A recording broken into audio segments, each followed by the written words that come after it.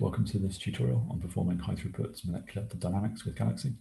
The aim of this video is to provide you with an introduction to molecular dynamics simulation and analysis, and in particular using the Galaxy data analysis platform.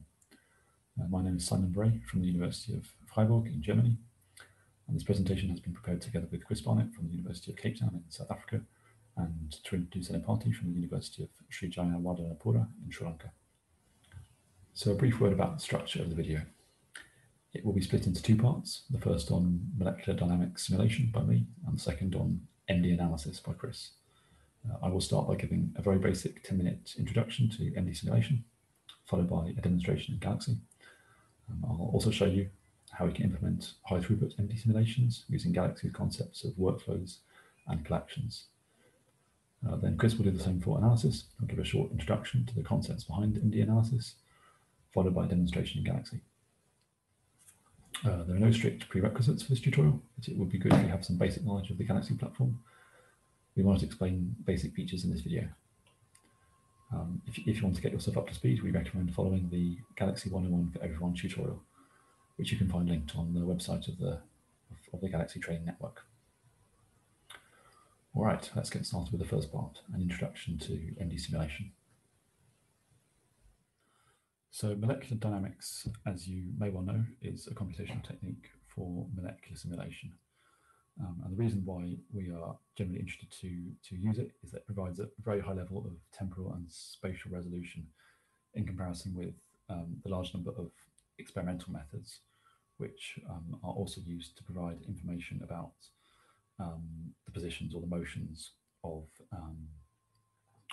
atoms and molecules.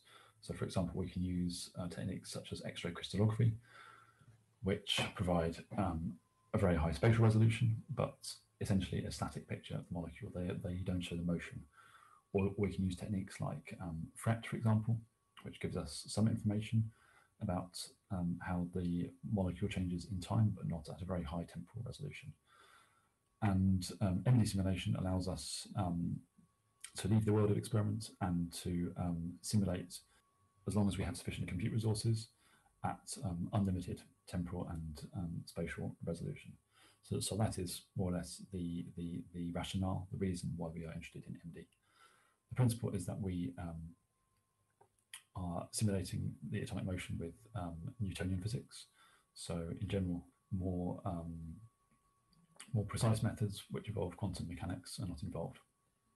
So now a very brief introduction to the physics behind molecular dynamics. So like I just mentioned on the previous slide, MD works on the basis of classical mechanics. So we treat the bonds and atoms in the system as point masses connected by springs, and therefore we can treat them as simple harmonic oscillators. The atoms also have a charge which is associated with them. And for each time step, we can calculate the potential energy U, which is made up of two components, the intermolecular potential energy and the intramolecular component. So these are the interactions between molecules and also within individual molecules. And then over the course of a single time step, so a typical length would be on the order of a femtosecond, so 10 to the minus 15 seconds. We can calculate all of the forces which are acting on each of the atoms from the potential energy. And if we know these forces, we can then calculate how the positions of the atoms change over the course of our time step. And then at the end of this time step, we have a new structure with new positions. We can repeat this process for thousands or for millions of times. And in this way, we accumulate a so-called trajectory, which is just a sequence of these frames. So you can view what we do here as collecting a video, which shows the motion of all of the atoms in the system over time. And one consequence of this, which I think is quite well known, is that MD has a high computational cost. So if you're dealing with a system with thousands of atoms or even millions, then to calculate all of this just for a single time step is already computationally very costly. And if we're dealing with millions of time steps, which we need to get to a substantial trajectory length, then the computational cost it gets very high. So there are plenty of applications of MD. So we will focus mostly on MD of protein ligand systems, how protein ligands interact with each other, but it can also be used to study, for example, protein folding, conformational changes in protein, and it also has applications in material science. One thing that we want to focus on particularly in this tutorial is how we can scale up our MD simulation and analysis to a high throughput level. So we're not simply calculating simulation of a single ligand, but we can calculate, say, for 10 or 100 ligands against the same protein in a single run. This is something which the workflow management system that we use in Galaxy is particularly well suited for. So there are a lot of questions that you have to think about when setting up an MD study, and these will be discussed in the tutorial. You have to think about how to parameterize your protein and your ligand. These have to be done in 2 separate steps, as we'll explain. In general, you want to think about solvent, because biochemistry takes place in a solvent, that is water. Should we add particles with charges, sodium ions, chloride ions, for example? Is the water equilibrated around the system? We generally include special preliminary simulations to ensure that the water is correctly equilibrated. Is the system starting from an energetically minimized state? Something that we also need to consider. And finally, you might finish your simulation, but what do you want to do with it next? You want to perform some kind of analysis, and then you might want to think about things like RMSD, RMSF, PCA, and we will guide you through some of these techniques later on. So to turn now to Galaxy, there are a wide variety of open source tools which are available in Galaxy for molecular simulation. So you'll be using GROMACS in the tutorial, and for analysis tools such as MD analysis and Bio3D. You can access these tools via the European Galaxy server, which you can access at cheminformatics.usegalaxy.eu. That's what we recommend for this tutorial. There is also a South African server. Link is provided on the screen. You're welcome to try that out as well. And to launch your own Galaxy server is also pretty straightforward. So if you're interested in doing this and making use of your own compute resources, then you can also try this out. So what you see on the screen is the web page of the Galaxy server that we'll be using for this training session, cheminformatics.usegalaxy.eu. So we assume that you have an account there, and that you can just log in and either follow the steps in the video, or you can follow the training material by yourself. Okay, so to get to the training material, you click on this little hat symbol at the top of the screen, and you'll see this page. So then navigate to computational chemistry, and then high throughput molecular dynamics and analysis. So this is the page which describes the whole of the training that we'll be going through in this video. We have an introductory section which provides some background information about the protein that we'll be simulating, this heat shock protein 90. So it's a chaperone protein which is involved in helping to fold proteins after synthesis. And so there's some background information about this, which is not crucial for this tutorial, but maybe nice for you to have a read through if you're interested. We have a diagram of HSP90 with a ligand bound, and you can click to view it in the NDL viewer, which is embedded into Galaxy. So let's get on with starting the analysis. So the first step is to collect the protein structure of the HSP90 protein. So we can do this using the get PDB tool, which is available in Galaxy. So just take this accession code 6HHR, which refers to the protein structure, and then let's find the tool. So it's a very simple tool. You just paste it in to the PDB accession code field and press on execute. So already we have the dataset appear in our history panel. So we can rename the dataset already to something sensible.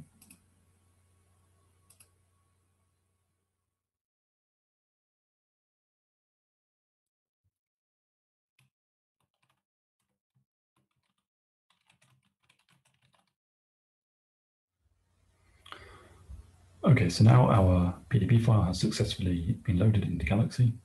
So let's continue with the next step, which is preparation of the topology that we need for simulating. So as described in the training material, we have to do this in 2 separate steps for both the protein coordinates and the ligand coordinates. So first of all, what is topology generation? So the simulation software that we're using, GROMACS, makes a distinction between the constant and the dynamic attributes of the atoms in the system. So constant attributes would be things like atomic charge, the bonds which connect the atoms, and the dynamic attributes are things like the positions of the atoms, or the velocities or the forces which are associated with atoms, which can change during the course of the simulation. And the GROMACS software expects that the constant attributes are stored in the topology file, so this top file, and the dynamic attributes are stored in structure files, so PDB files or GRO files.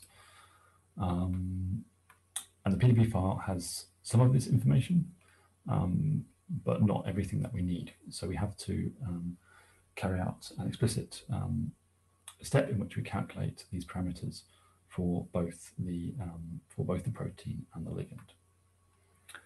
And here's a small question which you might want to have a think about. Why do the protein and the ligand need to be parameterized separately? And you can click on the solution to find the answer. So the first thing that we need to do, because we want to treat them separately, is to separate the coordinates of the ligand and the protein into 2 separate files. So if you look at the contents of the PDB file, then the atoms of the protein are all labeled as atom, and the non-protein atoms are labeled as het atom or heteroatom. So this includes both the solvent molecules, so the waters here, HOH, but also the ligand, AgB5E. So to form this separation of the coordinates into 2 separate files, we can use one of the text manipulation tools, search in text files. So all this does is it searches all the lines in the input file, and it finds lines that match a particular pattern, then it will save them in the output. So first of all, to collect the lines, to collect atoms associated with the protein into a single file, then we choose first of all our input file as the input. We select don't match, and then under regular expression we type het atom. So this will ensure that the output contains only lines in our file which are not heteroatoms. So in other words, only the protein. Okay, so in the next step, we want to also separate the ligand atoms out of our initial PDB file. So once again, let's use the search in text files tool to do that. First thing to be careful about here is to use this PDB file, our original one, rather than the protein-only PDB file, which we've just created. Now we want lines that match the code of the ligand, so that's AG5E, as stated in the tutorial. And then we just click on execute. And then again, let's give them sensible names. So something like protein only PDB file.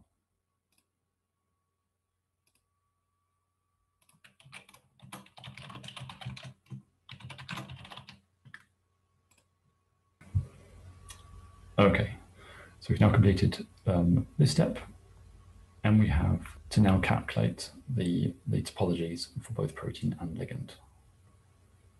So for the protein, we use this GROMACS initial setup tool, which I'll show you now. So if you search for GROMACS, then this will provide all of the tools which based on the GROMACS software, and we choose this one, GROMACS initial setup. And we want to choose the protein only PDB file as our input. For water model, we have various options which are available. So this is a so-called 3-point model, which means that the water is modeled by 3 different charges, so 1 on the oxygen atom and 1 on each of the hydrogen atoms.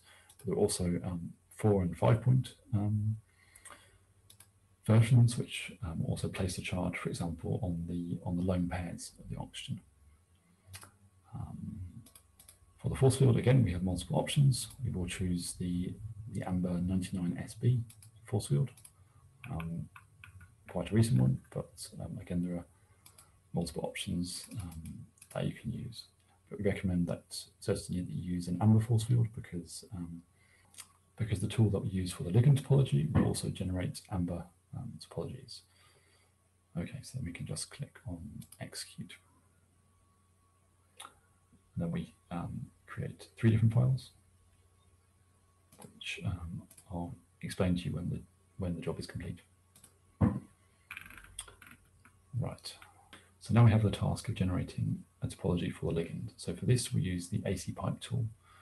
So this provides an interface to Amber tools, and it also has the nice benefit that it gives us an output in a format which is required by GROMACS. And as an initial step, we have to add hydrogen atoms to the ligand, because if we look at the PDB file, we'll see that these are missing currently. So we can do this using the compound conversion tool.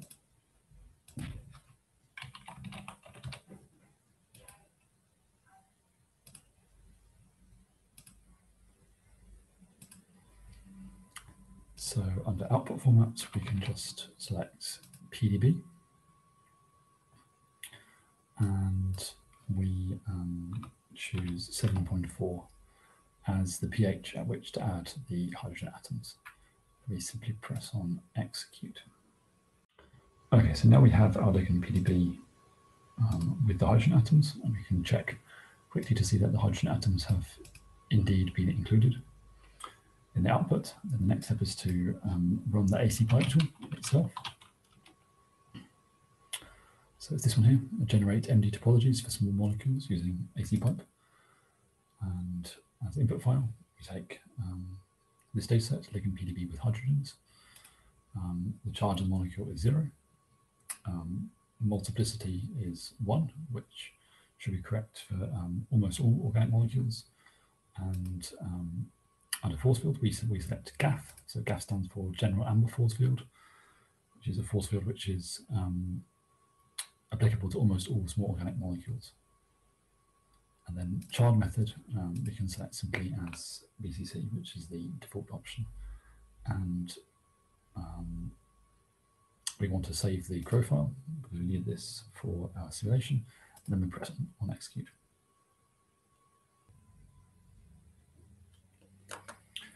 Okay, so now that job has completed, I can say something about the output files of the GROMACS setup tool and the AC pipe tool. So for the GROMACS setup tool, we have 3 outputs. We have this top output, this topology. We have this GRO output, which contains the coordinates of all the atoms, similar to the PDB file. And we have this ITP file, which is a position restraint file that we can use later on in the equilibration steps. Then again, for the ligand, we have a topology file, and we have this grow file, which contains the coordinates of the atoms.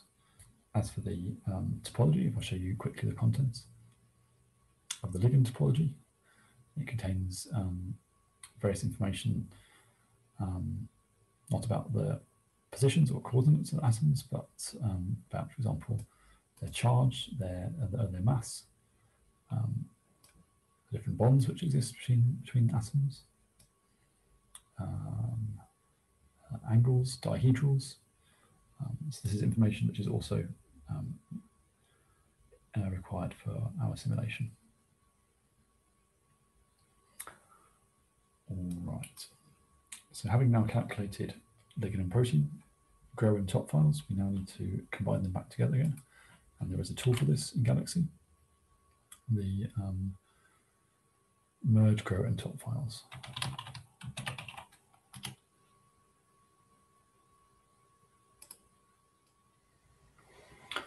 So the tool has 4 different input files. First of all, the protein topology file, which is this one. The ligand topology file, which is this one here. The protein structure, or the protein grow file, which is this data set, and the ligand grow file, which is this one here. So I can just press execute to start the job.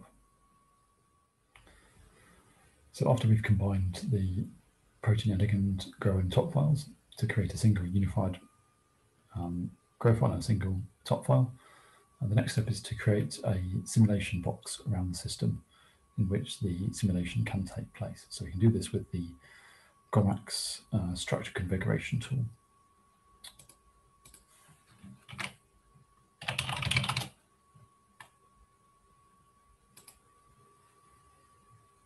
So again, quite a straightforward tool.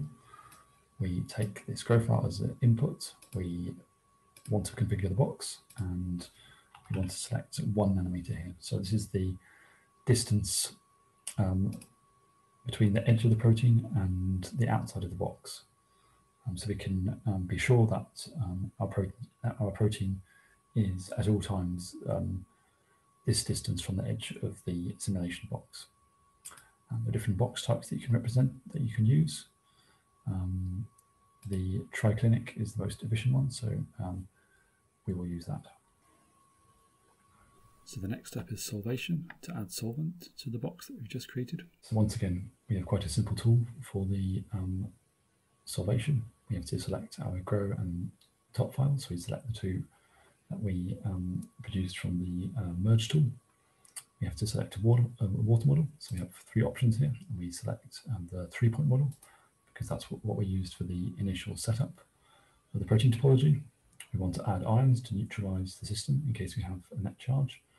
And we have the choice also to specify a salt concentration to add. In this case, I believe it is 0, but you could also consider setting this to 0.1 moles per liter or something similar. And then I will press execute to start the tool.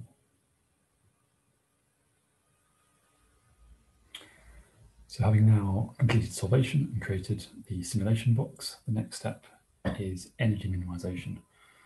So the aim here is to ensure that the system is in the lowest possible energy state. So we conduct a short simulation and wait until it reaches that state. Okay.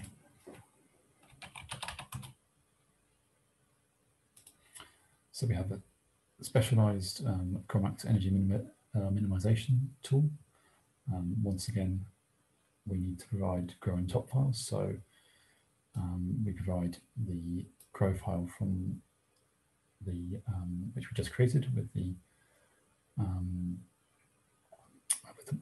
box, and the solvated top file from before. Sorry, this one, the solvated top. Then we have a choice of whether we upload our own NDP file. So in GOMAX, you have these NDP files which contain parameters for the simulation, and you can also choose this customizable option. So there are various parameters which we can mostly leave as their defaults. We can set the number of steps to 50,000 and the EM tolerance to 1,000. So the idea is that the simulation will begin as soon as the maximum force in the MD simulation is smaller than this value, then the simulation will end prematurely, or else if it reaches 50,000 steps, then it will end. So let's press execute.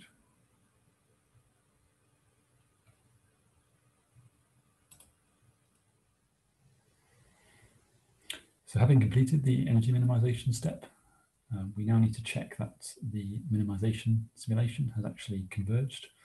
In other words, that it's actually reached the minimized state. So there's a Galaxy tool also for doing this, extract energy components with Chromax. So I'll show that to you now.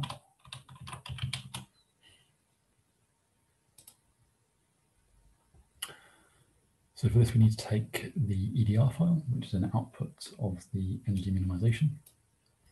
And there are various terms that you can calculate. So in this case, the correct one is the default, the potential. You want to select a Galaxy tabular as the output format, and then we just press on execute. Okay, I'll just show you the contents quickly. So it shows all of the time steps of the simulation and the potential energy of the system in the second column. So we can plot this. So if we go to the history now and click on this icon here, visualize this data, then we can choose to plot a line chart. So you can choose on here, line chart JQ plot. And we have to select the axes. So for the x-axis, we plot column 1. For the y-axis, we plot column 2. And then what we see here is this kind of curve, which at first decreases rapidly and then starts to decrease more slowly. We can see here that because it's leveling out, the system is reaching a minimized state. So we could maybe even leave it to continue the simulation for a little bit longer. So it flattens out completely, but the system is more or less minimized. So if we had just seen a steep descending curve, like at the start, then this would indicate that, that the simulation had not reached the minimized state. So having checked that, we can now continue with the next step, which is the equilibration.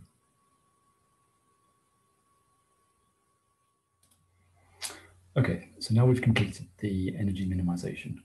We can continue with the ND simulations. So in this tutorial, we carry out 3 simulations, 2 so-called equilibration simulations, and then a production simulation. So the production simulation is the real simulation that you can then go on and use in the analysis stage. So what does the equilibration, first of all, involve? So what we want to ensure is that the solvent around the protein is correctly equilibrated. In other words, we want to ensure that it's brought to the correct temperature and to the correct pressure. So for that reason, we conduct the equilibration in 2 different stages under the NVT and MVT ensembles. So NVT stands for constant number of particles, constant volume, and constant temperature, whereas NPT stands for constant number of particles, constant pressure, and constant temperature. And as stated in the tutorial, you might also see these terms isothermal isochoric for the NVT ensemble, or isothermal isobaric ensemble for the NPT ensemble. To carry out the equilibration, we have to hold the protein in place, and we can do this using the position restraint file that was created in the system setup. So the idea here is the position restraint file, states which atoms have to be held in place. And then during the MD simulation, these atoms are allowed to move, but their motion is energetically penalized. So let's go ahead and start the first equilibration simulation. So we can search for the GROMACS simulation tool.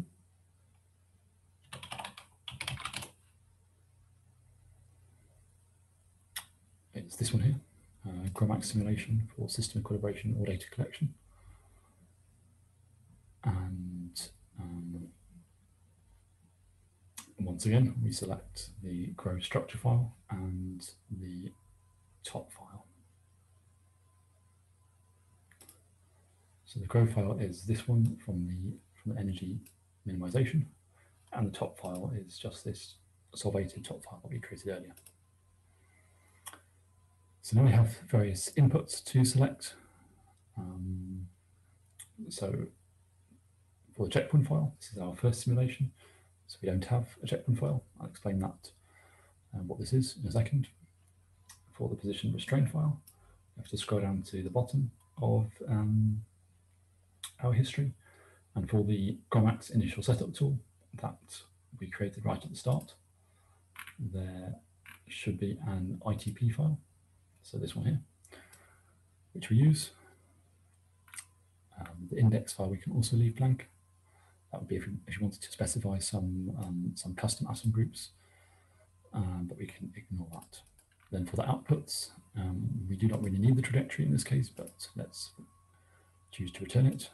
We want to return the GRO file, and we want to produce the checkpoint file, which allows us to continue the simulation with our subsequent equilibration and then the production simulation. So again, we want to produce our EDR output, like for the energy minimization, and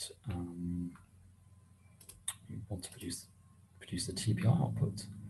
That should be enough. Okay, then as for the settings, here we have a choice as to the ensemble, and this is the NVT equilibration. So we select NVT. Again, we have the choice whether to upload our own MDP file or use customizable settings. So if you are already familiar with GROMACS and you've used it on the command line, this might be an option that you're more interested in. So you can customize things more extensively. But if you're new to GROMACS, then we recommend that you use the customizable settings here. So the leapfrog algorithm is a good choice. You integrate it here. For the bond constraints, then we want to constrain all bonds.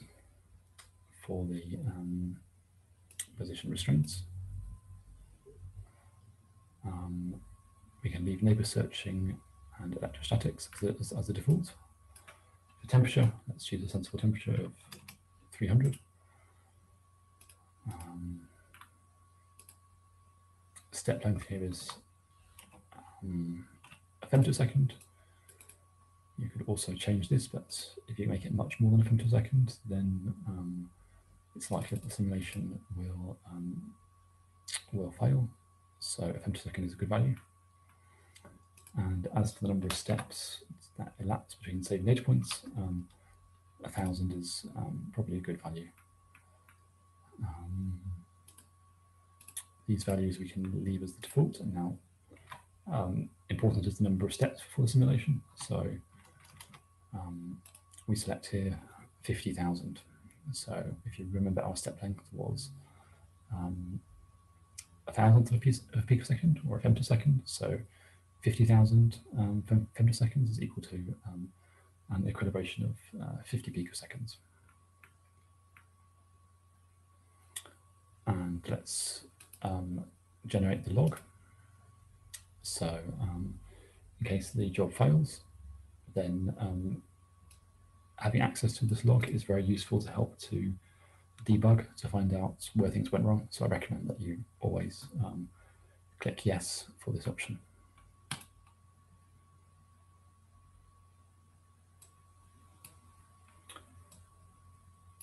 And now we are starting with real simulations. We can expect that they take some time, so be prepared for that, and yep, no need to be impatient.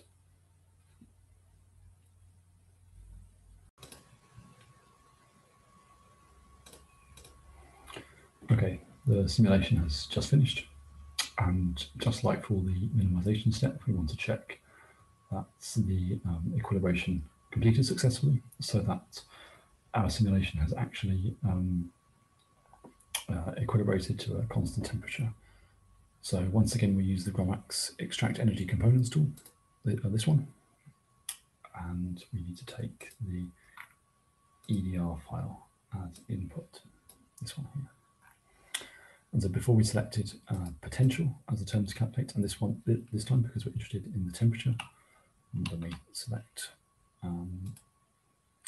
pretty logically the temperature, and again we select Galaxy Tabular as the output format.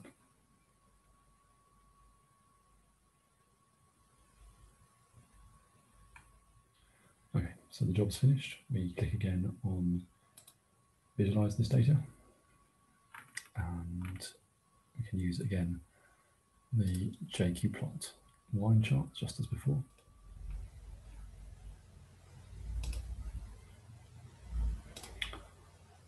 So for x-axis we select column 1, and for y-axis column 2. And then you should hopefully see this kind of plot where the temperature of the system rises from a low value up to around 300, and then it fluctuates within 2 or 3 degrees around the 300 Kelvin value. And if you're seeing something different, that a stable temperature value is not reached, then you should consider extending the length of the equilibration. But for this system, 50 picoseconds should be sufficient. But for your own system, perhaps a longer equilibration is necessary. So just to bear in mind that it's worth checking with this tool. Okay, so the next step is to carry out the next equilibration step, which is now under the NPT ensemble.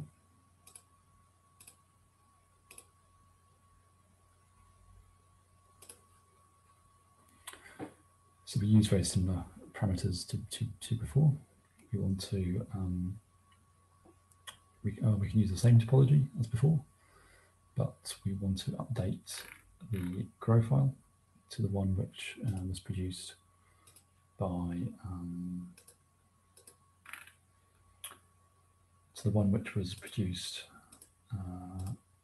by our NVT equilibration. So that would be that one. Under inputs, we also want to choose the checkpoint file, which was produced by the NVT ensemble simulation. So the idea of the checkpoint file is it contains all the information about the last state of the simulation. So, for example, all the forces which are acting on the atoms, and then we can use these to restart our new simulation from the point where the previous simulation left off. For the position restraint, we once again want to select the same file as before. Index, we again leave empty. We want to once again return the trajectory and structure outputs, as well as checkpoint and EDR files, and the TPR output. Okay, and then of course we change NVT ensemble to NPT, and yeah, here are the same parameters as for the previous equilibration. So we constrain all bonds. We set the temperature to 300 degrees. We set the step length to 1 femtosecond. Number of steps elapse between saving data points to 1000, and once again, let's equilibrate for 50,000 steps.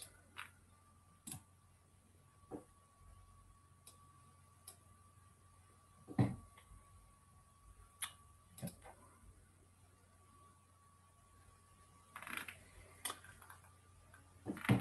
So after having carried out the NPT simulation, then we once again want to check that the pressure of the system has converged.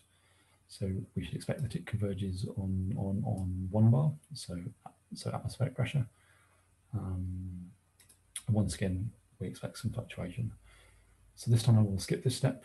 Of course, I recommend that you try it yourself, but just to avoid repeating myself too much. But I will show you the kind of graph that you should expect after plotting the pressure output from the extract energy components tool. So it should look something like this. Once again, a sharp rise at the beginning and then a lot of fluctuation.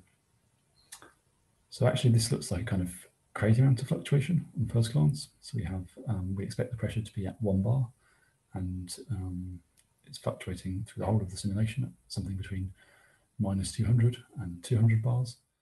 But actually this is what we expect, more or less. So pressure fluctuates a lot in an empty simulation. And statistically, this is probably not distinguishable from the pressure that we are targeting of 1 bar. So this is an acceptable outcome, I would say. So now I continue with the production simulation. So we are finally ready to to perform a longer simulation of the protein without constraints, which we can then go on and use for whatever analysis we want to perform. So for the topology, we use the same topology as for the equilibration steps. We use the Grow file from the NPT equilibration. For the checkpoint file, we use again the checkpoint file from the NPT equilibration. And important to note that the position restraint file that we use in the equilibration steps is not used this time because this is a production simulation. Then as for the outputs, we once again want to return the XTC file and the Grow file. And just to note here that in the last two equilibration steps, I selected the XTC file, but we did not really need to use this at all. Whereas for the production simulation, this is the main output, the main outcome that we're interested in, the trajectory. We can produce a checkpoint file, but we will not be proceeding with any further simulations, so it's not strictly necessary. Again, there's nothing to check as far as the EDR file is concerned, but it does not hurt to produce it. And I'll produce the TPR file as well. Okay, so once again we have the choice of whether to conduct the simulation under the NVT or MPT ensembles. Here I suggest NVT, and so this time we leave the bond constraints as the default, so no bond constraints. Temperature, of course, 300 Kelvin. Step length, a femtosecond.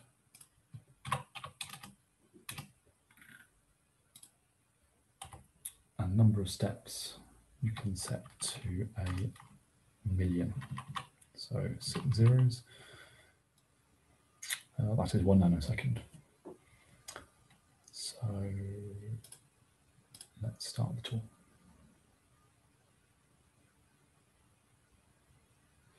This is, of course, a longer simulation, so you should expect that it will take some time to complete.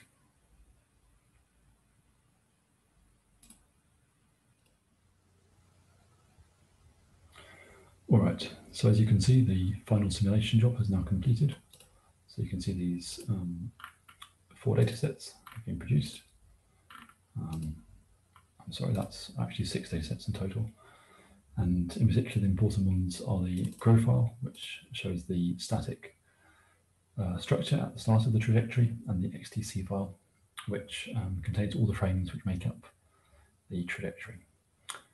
So what we can do next, and what Chris will show you in a few minutes, is how you can then apply various different analysis techniques to these two files to find out some more about how your molecular system is behaving during the course of the simulation.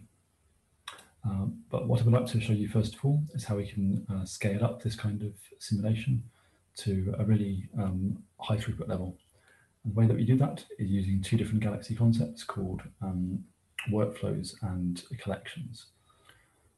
So this part of the tutorial is optional, and it's covered by a section at the end of the training material. So if I go back to the training material page here, it's this section, optional automating high throughput calculations. So you can also follow through the instructions here. So what I'll start by doing is navigating to the workflow tab here on the top. Then you see that we have a list of workflows. I will show you the contents of this one, the protein ligand HTMD simulation. So what a Galaxy workflow is effectively is it's a way of connecting up multiple tools together to form a single pipeline, which you can then run as if it were a single tool. So these boxes here represent two different input files. The rest of the boxes represent different tools. So all the tools that we used so far in the course of the analysis. These pipes represent the inputs and outputs of the tools which are being passed in between. So first of all, we start with an SD file containing some ligands that we want to perform MD simulations for. In case you're not aware, an SD file is a commonly used file format for storing chemical information for molecules which have three-dimensional coordinates. We pass it to the compound conversion tool, which splits it up into a collection.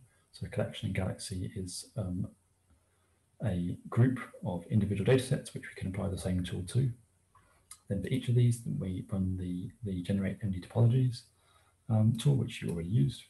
We merge the topologies together with these protein topologies, which we have generated from the PDB input file.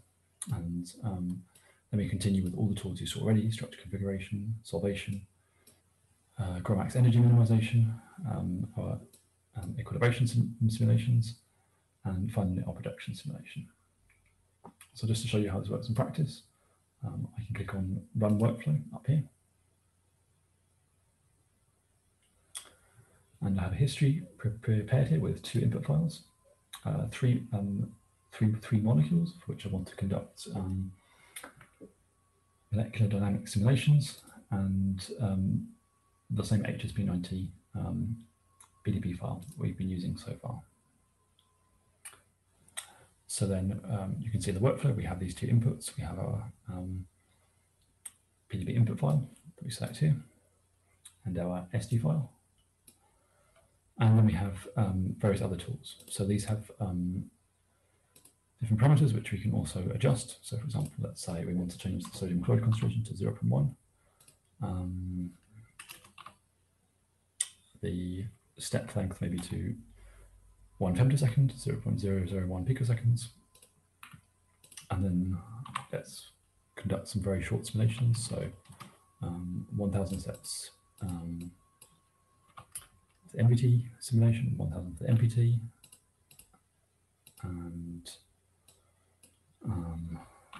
1000 for the production simulation. So very short simulations, but just to demonstrate what is possible here. And then we simply click on Run Workflow here. And what you'll see is that the workflow will be scheduled, and it will produce a lot of different jobs in the history, which will start off as grey because they're waiting to run, and then gradually they'll change colour and eventually become green.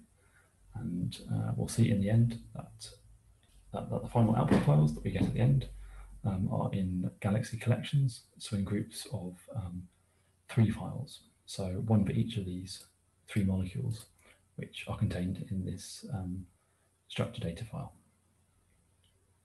So you can see already that the first few jobs have been scheduled. These GROMACS initial setup tools and this initial step which splits up the structured data file into a collection of Galaxy datasets.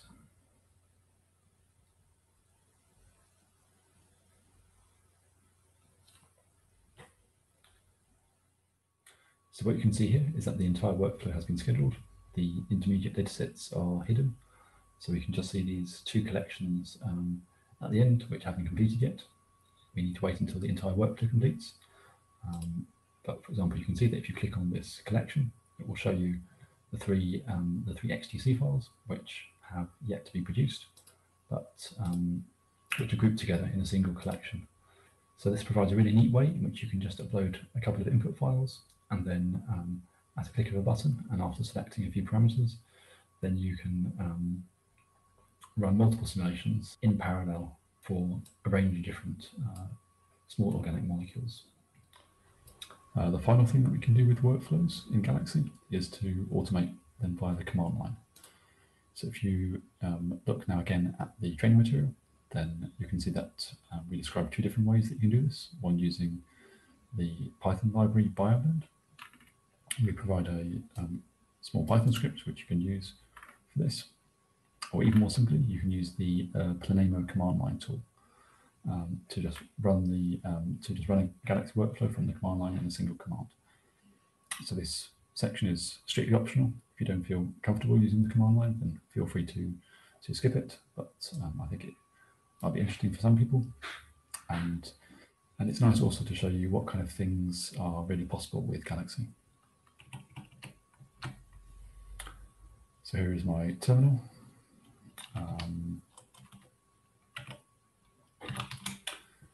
In this directory, I have two files. I have my my structured data file, which contains my ligands, as you can see, and then I have this HTMD job file.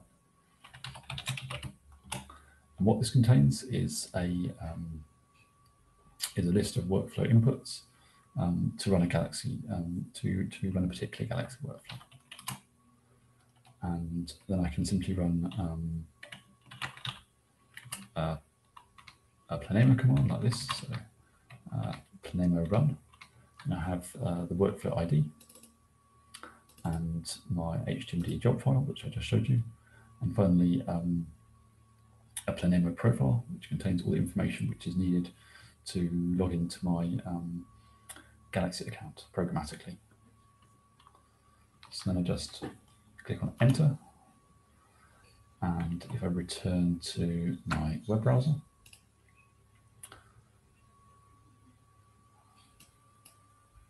then I should be able to see that a new Galaxy history has appeared.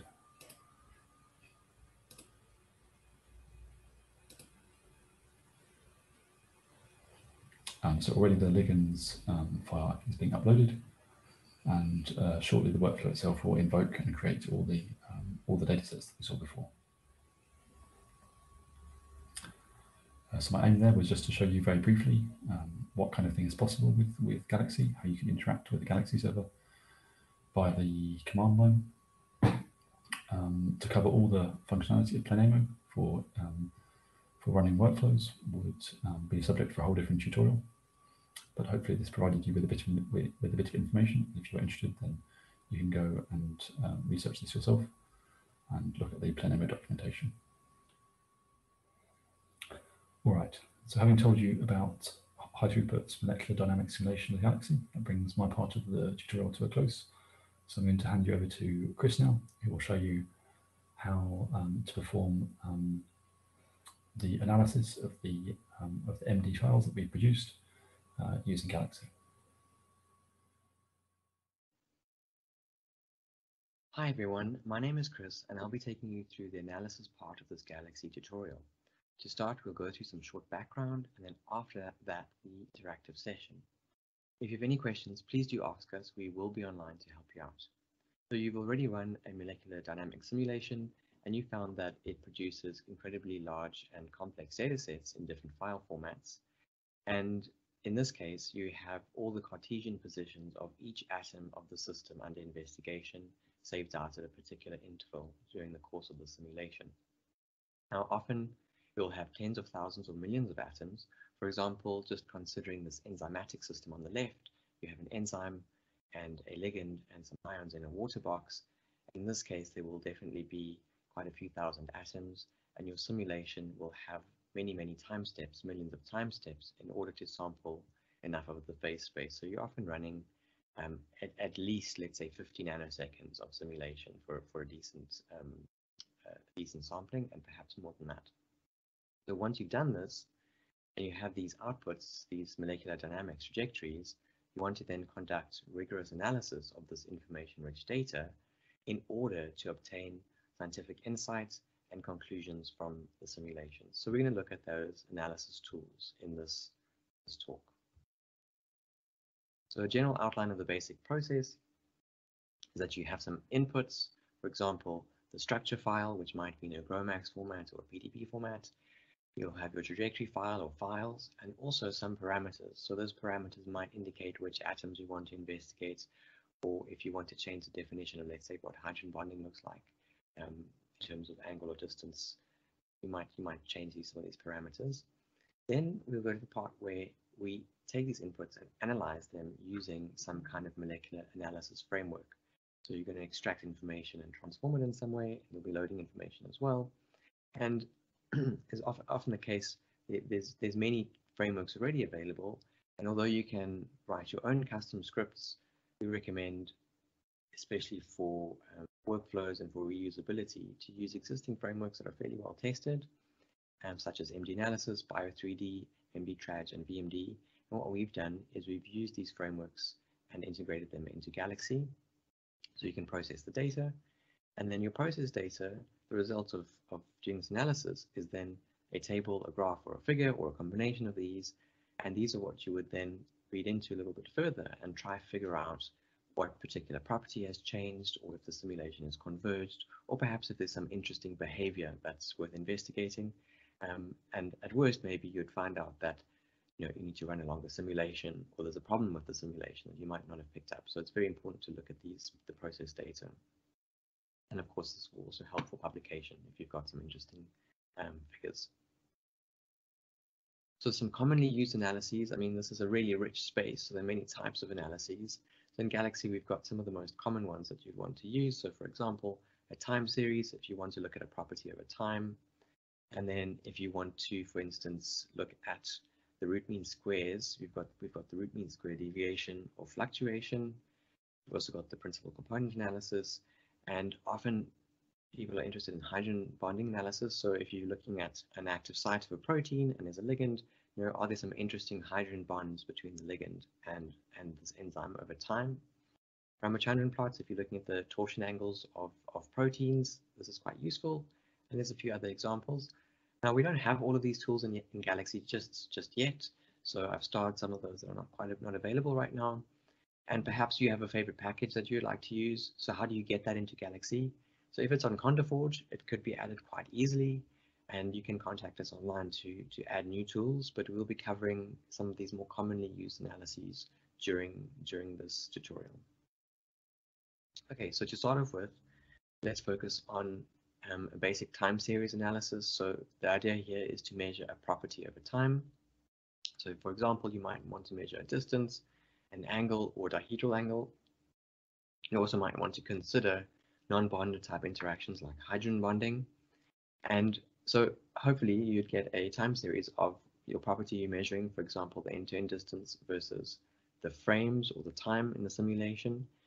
And while it can be very interesting to look at this, it can also be misleading, because we should really do a histogram analysis where possible, as we're not counting how many times, in this case, it's the end-to-end distance, a particular part of that is sampled. So these time series are very useful because we can look at, let's say, a torsion angle, whether it's sampled phase space, relatively well, and if we want to change that, we might run a longer simulation, or we might want to run a free energy simulation or potential of mean force. But there are other ways to consider properties, but this is just one of the easy to understand and useful first ways to consider particular properties of interest. And of course, hydrogen bonding interactions are very popular to consider, so this is a great time series to use for your analysis. So next up, let's look at the root mean square deviation, or the RMSD, and this is a standard measure of structural distance between coordinates, and it measures the average distance between a group of atoms, for example, the backbone atoms of a protein. And why you might want to do this is if you want to check the stability, first of all, and also the conformation of the selected atoms over a simulation. So if you do this for a protein, you could measure the root mean between an initial conformation and all the frames of the simulation, and you'll see that you'll get a time series and a histogram using the tool in Galaxy. And if you look over time, you can see the RMSD did fluctuate a little bit, and now we want to figure out are there multiple states, or is there pretty much one stable state? So looking at the histogram, you can see in the density, there's a little peak on the left here, but there's pretty much a stable state, and there are not many conformations of this protein that are worth investigating. There's just one stable state, which is good, the type of simulation we happen to be doing here. So this tool really useful for the purpose indicated over here. So if you want to also look at the fluctuation around a particular residue, you would then use the root mean square fluctuation, or the RMSF, where we look at the average deviation of a particle with respect over time with respect to a reference position. So very useful looking at amino acids in a protein. So if we look at the plot that's produced in Galaxy, it's the RMSF versus the residue position, and you can see that the fluctuation per residue changes, and some residues fluctuate more than the others. So we'll use this kind of analysis to identify the most dynamic areas of the system and see if we want to investigate those further. And often the C and the N terminus, or the beginning and end of the protein, fluctuate quite a lot, and we might ignore that.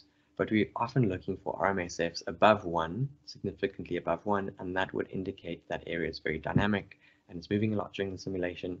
So if you didn't expect that might indicate there's some conformational change that needs to be investigated, or there's something wrong with the simulation, or maybe something interesting is really happening. So this is another way to consider if your simulation is going as expected, and if there's an interesting area to consider. Next up is PCA, or principal component analysis. So this is a well-known statistical method. It's often used for dimensional reduction, and the reason we want to use it here is we have a molecular system. There are many atoms with Cartesian positions, and these change during the course of the simulation. So we have, for a Cartesian position, 3 points x, y, and z times the many atoms that we have, and there's a large complexity. There's multi-dimensional complexity.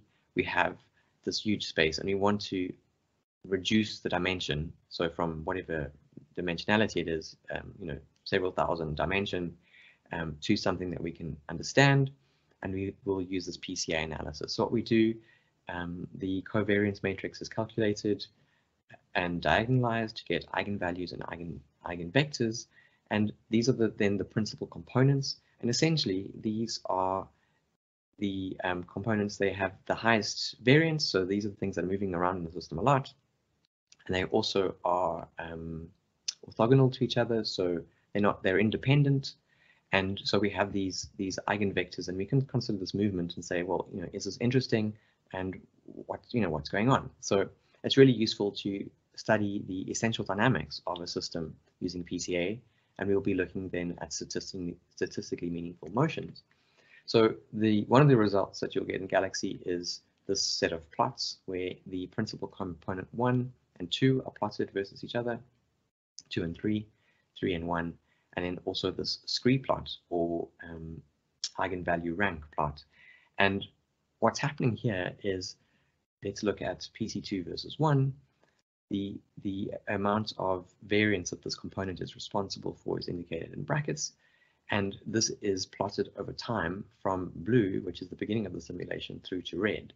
And you can see over time that the system moved from a positive region of principal component 1 space to the negative region, and then from the negative region of the positive region of principal component 2 to the negative region to the positive region. So you can figure out if your system is going through repetitive motions or not, and if it's sampling this principal component space in an interesting way.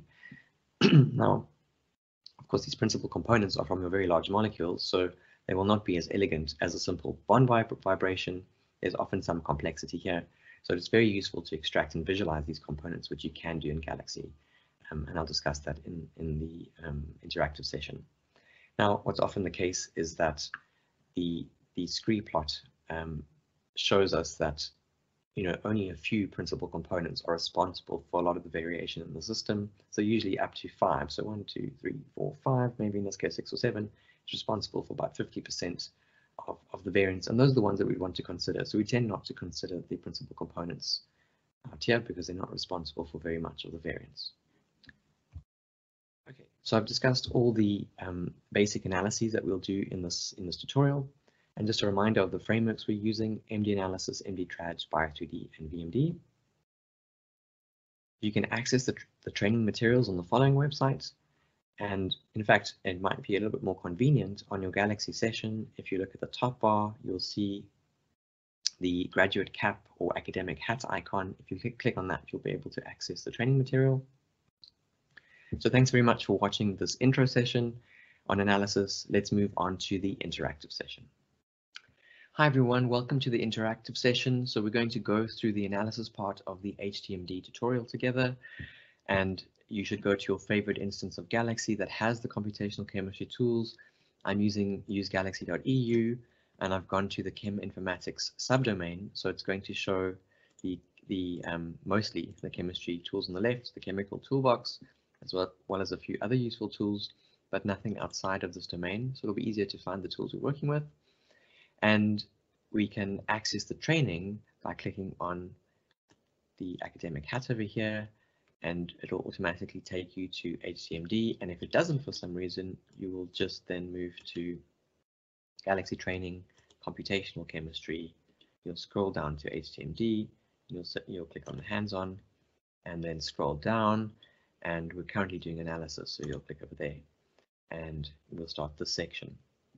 So before we get started, I just want to clean up my history. So I have a history with some of the setup and some of the analysis going on as well, but it's very complicated to look at. So I just want to start with all that we need for this analysis. And what we need is a GROMACS file, which was created during the final simulation that you did. So that final simulation would have been your production simulation, and it would have produced a number of outputs.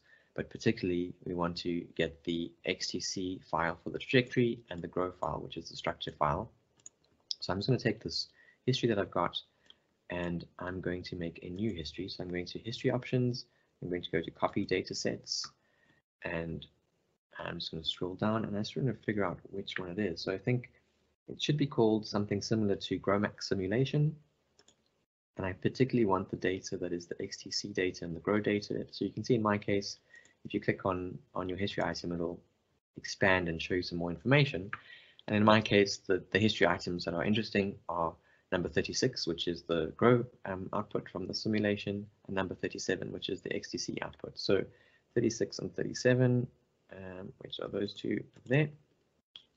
And I'm going to copy just those two to a new history called HTMD _analysis_2021. And I'm going to press copy, and that'll take a moment, and you can navigate that history the usual way, but you'll see that there's this pop-up over here that explains that you can click on this link. So you can just click on that and it'll take you to the new history. So we're at this new history, and now we can get going. And to get started, I'm going to again click on the training materials and scroll down to analysis. So you've completed the simulation, and you might be asking a whole lot of questions like, is it converged, and what interesting molecular properties can I observe that are relevant to what's interesting about this particular system. So your research on this particular project. So in this case, we're looking at heat shock protein, and we're just going to do some basic analyses to get used to what's available on Galaxy. So the first thing I want to do here, and you'll do this as well, is create a PDB file. And the reason for that is most of the analyses in Galaxy right now would use a PDB file as an input structure. and we have a GROW format file. There are other ways to do this, but I find this the best way, and we're just going to follow along and use the following tool. So we're going to use the GROWMAX structure configuration tool, and what we're going to do is just convert the convert the GROWMAX file to PDB format. So what I've done here is I've actually copied the name of the tool,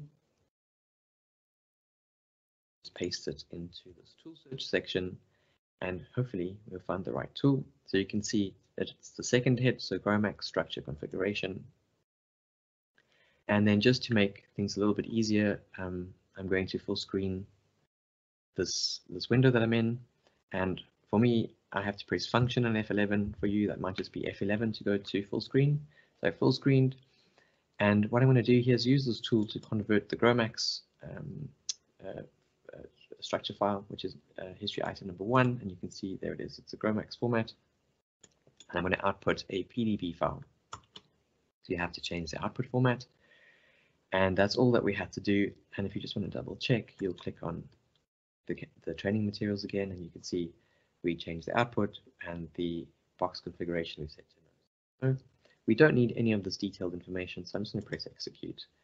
And that'll then start on the right hand side in your history. So it's currently waiting in the queue, it's gray, and that should start shortly. And when it's complete, we will then have a PDB file. Now, in the meantime, while that's waiting, let's move on to the next step. So let's convert the trajectory file from XTC format to DCD, and we'll use this MD-traj file converter. The other job's just started running, it's gone yellow, so it's running now.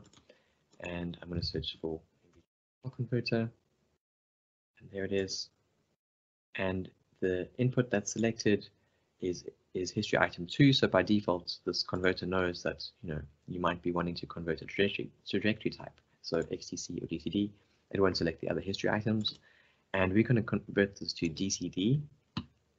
Now, I'm always going to go back to the training materials just to double check I'm doing the right thing. Yep, doing the right thing, and I'm going to press execute, and you can see that that is now waiting in the queue to run, and that the other job that we ran a moment ago, the conversion from a GROW format to a PDB format, has completed. So I'm just going to click on that and just see what that looks like. And you can see the contents of this data here is a PDB format. So it's not showing all of it because it's quite a large data set. So we're just seeing the first few lines, and you can see, there's the first amino acids of valine and all the atoms of the valine and the contingent positions X, Y, and Z, etc. Okay. So the next job is running. That's excellent. So what happens after we've got these structure and trajectory files is we can actually start the analysis. And the first analysis that we're going to run is an RMSD analysis of the protein. And in this case, we're going to use it to check that the protein in the simulation, it looks pretty stable. And as you saw previously, this is a standard measure of structural distance. And in this case, we'll use the C alpha carbons of the protein backbone to figure out if the protein is stable throughout this trajectory. So we're going to use the RMSD analysis tool. And again, I'm just going to use Control-C, right-click and copy as well, just to copy the name of the tool. And we just want to select the domain to be C alpha. And then we should end up with an output like this. So let's just do that. I'm pressing escape, or rather just clicking on the outside of the training material area to get back. And I'm going to paste the tool name in. Okay, there it is, RMSD analysis using Bio3D. So the DCD file that we want to use is this fourth history item. Note that we could choose number 2, and you can see Galaxy would auto-convert that XTC to DCD. I personally haven't done it this way. I always use the conversion tools that we've set up in, for computational chemistry. So if you'd like to give it the other way a try, good luck, see if it works. But I recommend doing it this way. And the same for the PDB input. Choose history item 3 if you've got a new history or as appropriate for your history. Then under select domains, you've got a few options, and the history and the domain we want to choose is C alpha as per the training material, and we don't need any other further notification about it. And I'm sure it's clear already, but a lot of these tools have further information about what the tool does, what the inputs are, and what outputs you can expect. So you can always read more about these tools, not only through the training materials, but also on the tool page itself. So let's execute that tool or execute that job, and you can see it's running, sorry, it's waiting in the queue, it's gray, and at this particular time, there's a whole lot of Galaxy jobs going on this particular server. So while I'm running this, maybe these jobs will be a bit slower than usual. So it's still waiting in the queue. So what I'm going to do is start the next job so long. So that's the protein RMSD. I think we expect a result like that. And we can also set up the ligand RMSD as well. Okay, and it uses the same tool. So it's RMSD analysis tool, the same trajectory and PDB, but we're just going to change the domain. So I hope you can see that the RMSD job is running in the background now. There's a yellow color over there, which means the job is running. What I'm actually going to do is select, I'm just going to copy the name of this residue ID. So what we're trying to do here is also check if the ligand is stable. And in that case, it's good to choose the ligand atoms, and the name of the ligand that we have, or the residue ID of the ligand, is G5E. So that's what we're going to choose. So I'm going to select that. And we're going to use the same tool. So a trick I often use is to do the following. Here's our previous job for the protein. It's still running. I'm going to say run this job again, and it uses exactly the same tool. It's exactly the same inputs as you'd selected before, and of course the same parameters. I'm just going to change those a little bit. So everything else was the same except the residue. So I'm just going to go down to that residue ID, and I'd already copied the name of that residue, which is G5E. If you need to go back, you just do so, and then I'm going to press execute. So those jobs, one of them is already finished. This ligand is now running, sorry, now waiting in the queue. It's gray. That RMSD analysis job for the ligand is running. Let's just have a quick look at the RMSD analysis for the protein. Okay, so let's just go back a little bit. I did skip ahead, and see that the output that you get is very similar to what what is shown here in the tutorial. So we should see at least 2 outputs, if not 3. And for the RMSD tool, there are actually 3 outputs. So there's just your tabular data, so it's a time series. Then there's a plot, which is a time series of RMSD versus the frame number. It's effectively over the course of the simulation. And then there's also a plot, histogram plot, so which then takes all the time series data and places it. So this is all the time series data, and it places it in, it bins it over the RMSD. So this data looks fairly similar, or these outputs look fairly similar to what's in the training material. And the reason they might be a little bit different is, remember that we're running very short simulations because it's a tutorial. When you run a MD calculation, you set a random seed to set the velocities for the atoms at the beginning of the simulation. So we expect that there'll be some difference. So you might not have exactly the same result as this, but it should be very similar. So what's happening in terms of the time series is that the RMSD is generally staying around 1. There seem to be some change a little bit further on in the simulation that might be worth investigating, and you'll see that then in the histogram plot that it's quite a broad region from, I guess from 0.5 to about 1.5. You've got a unimodal like distribution, but there is a little bit of an edge over here. But it seems that the protein conformation generally stays fairly stable, averaging around 1, although there's this little edge. So maybe in a longer simulation, we would see something interesting going on. And then for the ligand, let's just go a little bit further down. You should have a similar result to this. Then for the ligand, we expect that the ligand will have a stable binding mode for the length of the simulation we're running, and because this is a well-known system. So you expect nothing dramatic to happen. So if we look at these plots, the ligand, again, there's some raw data from that RMSD. Then the RMSD plot, that looks pretty stable. The RMSD is about 0.3 on average, but there's some movement. So we can figure out, is that a lot of movement? We need to look at this distribution as a histogram. So There we go. So it's centered around 0.3. It's a little bit skewed to the right, but generally this ligand looks like it's fairly stable. It's unimodal distribution, and it's stable in the active site. And of course, in conjunction with these analyses, you could also go and visualize the output of these simulations to confirm this. But of course, now we have a quantitative measure of the RMSD of the protein and the ligand over time. Okay, so that's the first type of root mean analysis. Next up, we would like to look at the root mean square fluctuation. And it's valuable to consider, especially for the protein, because we can look at the deviation of these amino acids over time and figure out if there's large structural changes or large dynamic change at a particular position. So let's use the RMSF analysis tool. And let's search in the left panel. And there it is. And again, the trajectories in PDB should be automatically selected correctly here. And the domain that we want to look at again is C alpha.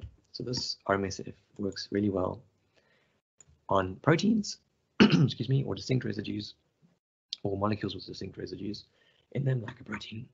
Excuse me again. I'm just going to execute that, and we should have two outputs: the raw data and the RMSF plot. So that is queuing so long, and the expected result of this would be a plot of the root mean square fluctuation versus a residue position. And large fluctuations, we really don't expect any in this calculation, but anything above 1 would be considered a large fluctuation. And as mentioned earlier, the first and last residue tend to fluctuate a lot and be quite flexible.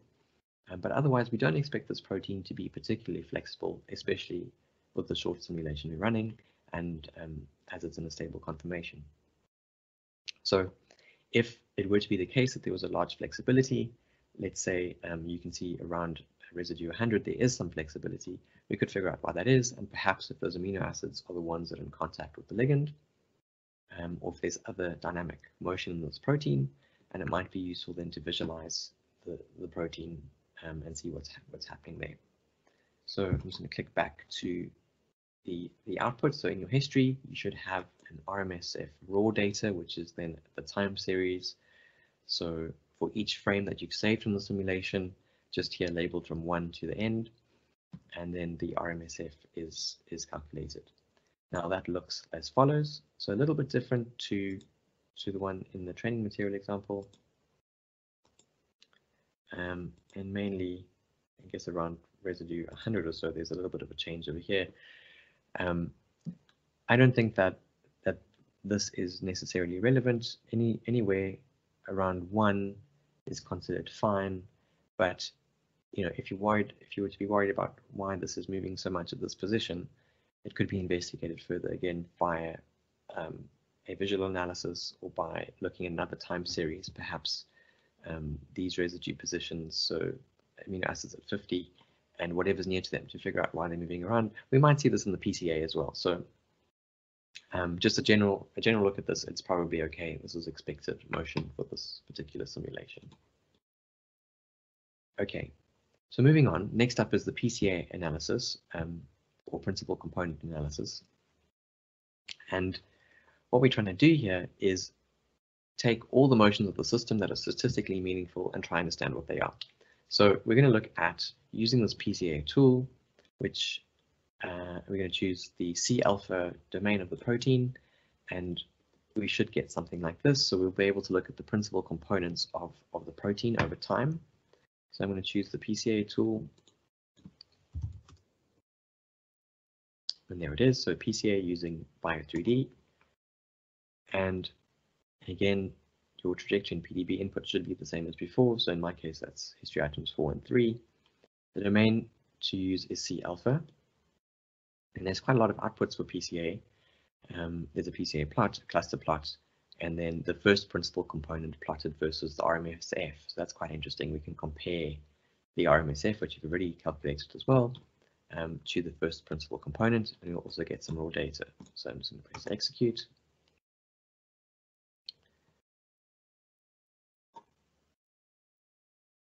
Okay, so that has been queued. Still waiting for that to run. And okay, so it's just turned yellow, so it started to run. So you should expect to have a similar result to this one, where the first three principal components are, of course, of very high variance and doing something similar to what we see here. So a question you might have, though, is, what is the principal component? So you don't know what the principal component is. It's just a group of atoms with the highest variance.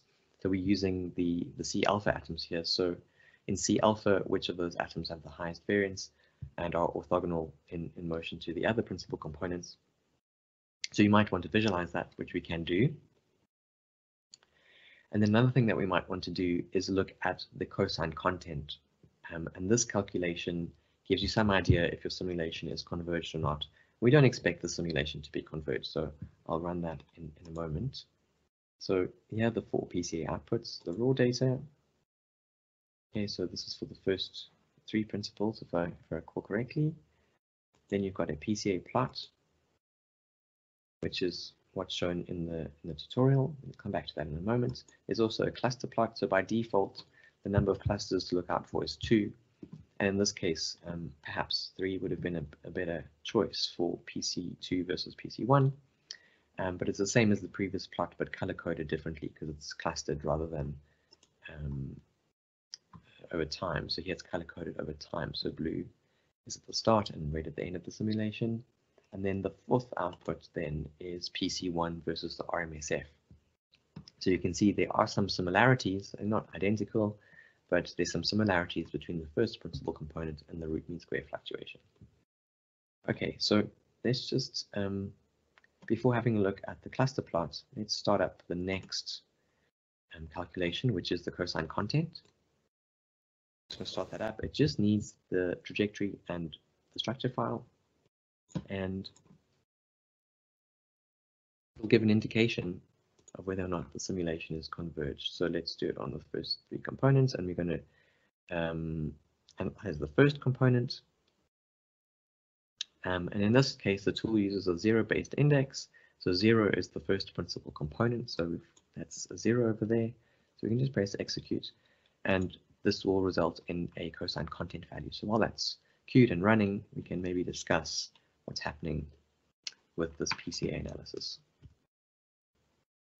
If you have a look at your PCA plot,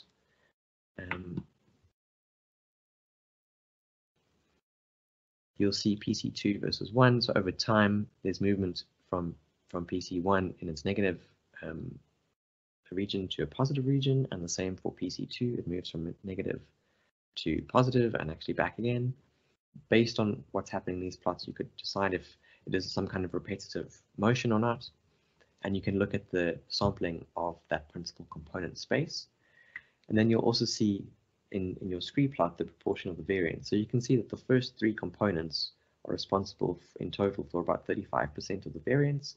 So the first component, 18%, you can see it over here and on the scree plot.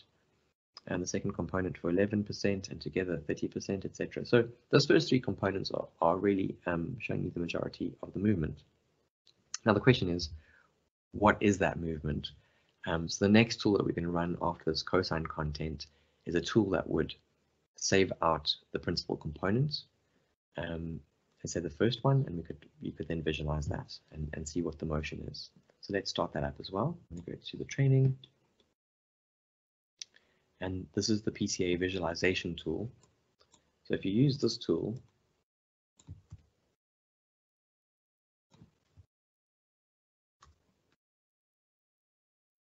this one over here, so the third one down, again, the same trajectories and structure, the same selection. So if you've used a specific selection in your PCA analysis, please choose the same one here. So we chose C alpha, so keep that same selection. And let's say we want to look at the principal component, the first principal component, PC1. So we choose execute. And this will result in a PDB file, which is actually has a number of structures in it over time. So it's a little bit like a trajectory, but just it's a PDB file. And this file can then be downloaded and viewed using your favorite visualization tool. And then you can figure out what that first principal component looks like. So, for example, you can see in this case the motion for PC1 in the simulation that we ran for the training looked as follows. So that was the principal component we found. And again, because this was run on a short simulation, it's probably, you need to run a longer simulation to confirm this. But you can see that the principal component here is quite complex, right? It's not just a vibration of a single bond. There's a whole lot of things going on there. You can see there's a bit of a wagging motion at the back. And in your case, you might see a slightly different motion. So once again, I've jumped ahead.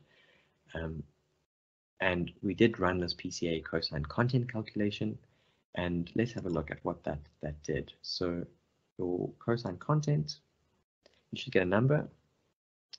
And if we look at the outcome of the PCA cosine content calculation, you should get a number around 0.93, and that should indicate the simulation hasn't converged. And the tricky thing with this PCA cosine content, when it's close to 1, it indicates the simulation is not converged, and a longer simulation is needed. For values below 0.7, we can't make a statement about the convergence. So we can never know definitely that we've converged unless we use a different type of simulation. So free energy simulation, we could converge over a particular degree of freedom. So if you have a look at your results, my result happens to be 0.093, which is a little bit unexpected. So it's a value below 0.7. And then what that means is I cannot make a statement about the convergence or lack thereof, but it's not that it's not converged, it's just that I can't make a statement about it. And in this case, I mean, it's a short simulation, so I expect to need to run a longer simulation. You should have a similar number, perhaps your number will be closer to 1, and again, you then would be able to say whether it's definitely not converged or whether you're unsure effectively. Okay, so that's the cosine content. And we've already considered this visualization. So finally, let's look at hydrogen bonding analysis. And yeah, these are really worth investigating, and in particular, persistent hydrogen bonds. And so in this case, we'll look at the protein and the ligand and look at hydrogen bonds that potentially form between them. And we're going to use the hydrogen bond analysis tool using a VMD. So I'm just going to click out and go to that tool. There we go. So it happens to be the first hit for me, and there might be some other tools as well. There's another tool that doesn't use VMD. We're going to use the one that uses VMD. And then you might notice at this time that your history items that are selected by the tool are not the correct ones. So the DCD output, the DCD input is correct, but the PDB grow input is incorrect. And the reason for that is we ran that PCA visualization, and that created a PDB file. So the tool's chosen the most recent PDB data set, and that makes sense, but it's not the one we want. So either choose the correct one, which is in my case number 3, the one we've always been using, right? And you might have seen that cool trick that you can do where you can pull these items in like so. So you could also do it that way.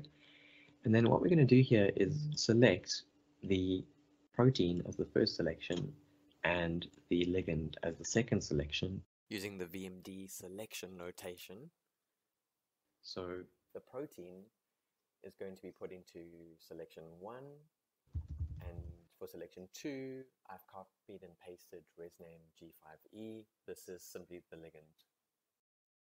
If you have a more complex system, these selections will probably not be appropriate. So for example, if you're looking at an antibody system with an antigen where both systems are proteins, then you'd have to start being more specific about your selections. So you can see for the protein, we were pretty lazy. We used VMD understands what a protein is. We have one protein in this system. So this makes sense. And in terms of the ligand, we want a specific ligand. We don't want to select the waters. We don't want to select anything else. So we're using the res name to be more specific. And there's nothing else that needs to be done there. So that should just work. And we can press execute. So if you find that your result for this tool is really odd, the tool runs but there's no result, that will usually mean that you've chosen a data set that doesn't really work. So for example, if I'd chosen this PCA PDB data set by mistake, The other reason that might not work is to think about the selections that you've used, and perhaps those are not the correct selections to use. So you could figure out using a visualization aid, the number of these tools, you could figure out which selection is more appropriate to use.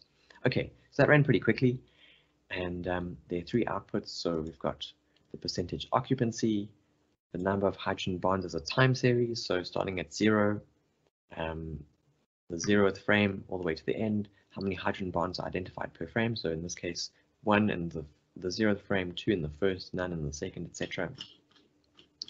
And then the other output is actually just a log file from BMD. So the most interesting one for now is the occupancy, and this should agree with what's in the tutorial. You should see that there are 6 hydrogen bonds identified, and 2 of them are quite interesting, and 4 of them are not very interesting. So the ones that are interesting have a high occupancy. So the side of the ligand, so G5E, and the side of that ligand is a donor atom, which then the acceptor for the hydrogen bond is aspartate, and the occupancy is 79% or so. And that means that that hydrogen bond is around or occurs for most of the simulation. And the same for this other hydrogen bond. So again, the ligand, the side of the ligand, but this time with glycine. And you'll recall that glycine, has a side chain that doesn't have an acceptor. So you can see here it says main. So this is probably the carbonyl group of the glycine. So it's the backbone of that glycine. And that occupancy is about 29%. So the occupancy just tells us that this hydrogen bond occurs for a certain percentage of the simulation that we've run, and in fact for a certain percentage of the frames that we've saved out, and doesn't actually say whether or not this hydrogen bond is consistent throughout a certain number of frames. So this could mean, let's say that the 30% or the 29% hydrogen bond over here occurs for 29% of all the frames that we looked at, but it doesn't mean that it occurred for the first 30% of the frames and then it wasn't there. So we might want to look at a correlation function and figure out whether or not this hydrogen bond is stable and it occurs for long periods of time, or if it's flicking on off. We're not going to do that today, but that's something that could be considered.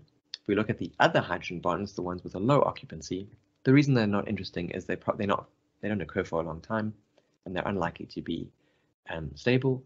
But nevertheless, they could be investigated further. So there's the asparagine of this protein with the ligand, the threonine with the ligand, the lysine with the ligand, and then ligand with the serine. So your result then should agree with what is in the tutorial, and you can see that the glycine and the aspartate have high occupancy, which is what we found, and then the others have a lower occupancy. Okay, so that's that from the analysis side. You've already gone through the high throughput calculations with Simon. And in conclusion, throughout this tutorial, you've looked at a protein ligand system, you've performed molecular dynamics using Galaxy, and you've actually also then looked at the output. So what is going on with this particular calculation? What is meaningful? We've used various forms of analysis, so RMSDs, PCA, we've looked at hydrogen bonding, and you should feel familiar with the basic level of MD analysis techniques and MD simulation tools. Congratulations, you finished the Galaxy HTMD tutorial. If you do have any further questions or any issues that you're having, please do find us online. We are happy to help you out. Thank you. Cheers.